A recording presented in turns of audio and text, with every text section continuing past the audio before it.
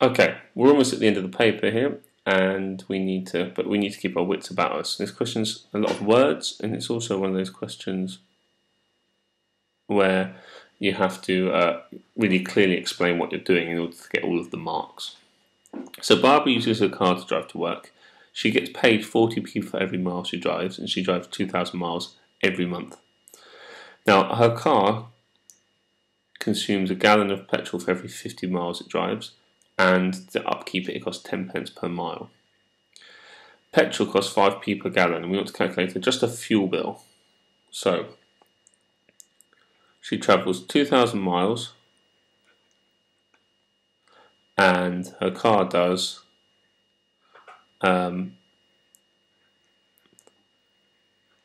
50 miles per gallon. So we need to do the calculation.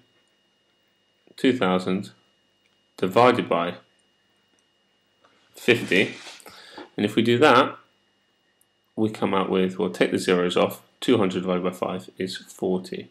She uses 40 gallons of petrol.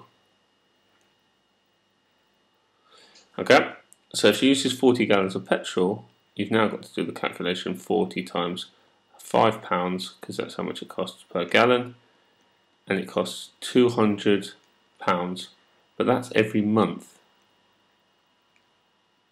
Okay, so to find the total cost, you need to times that by 12, which is £2,400 per year. Okay, times it by 12 months gives you the cost per year. Now, after paying for everything, after getting her expenses and then paying for the fuel and the other running costs, she wants to then also buy a holiday that costs £3,000, so that we need to work out whether she has enough. So the fuel for a year we've just worked out to be 2,400.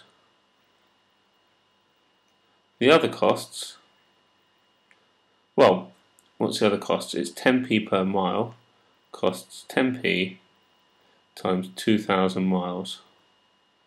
That equals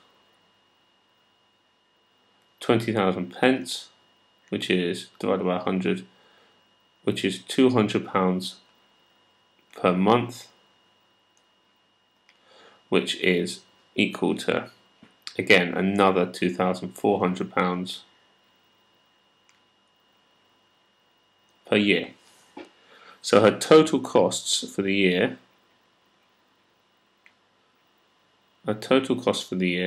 are £4,800. Okay, so that's how much it costs.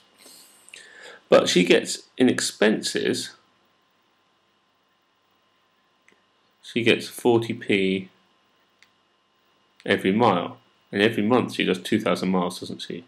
So she has to do 4 times 2, which is 8 plus 1, 2, 3, 4 zeros. So it's 80,000p, which is £800 per month. So she gets paid £800 per month to run her car. Now, 800 times 12, 12 8s are 96, so it's £9,600 per year. I just times that 800 by 12. So it costs, the total costs are 4,800, and she gets in 9,600. But she wants to pay for a holiday for £3,000. So can she afford it? Well, let's just come up here. Yes,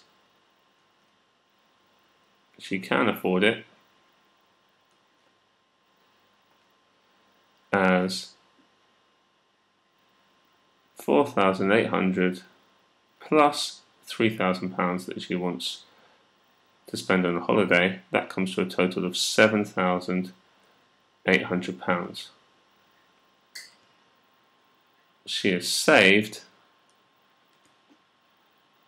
£9,600, so has enough money.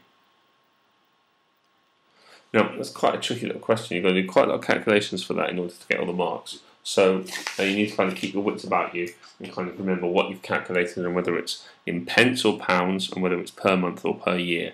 So it's a little bit tricky, so go back over that if you need to.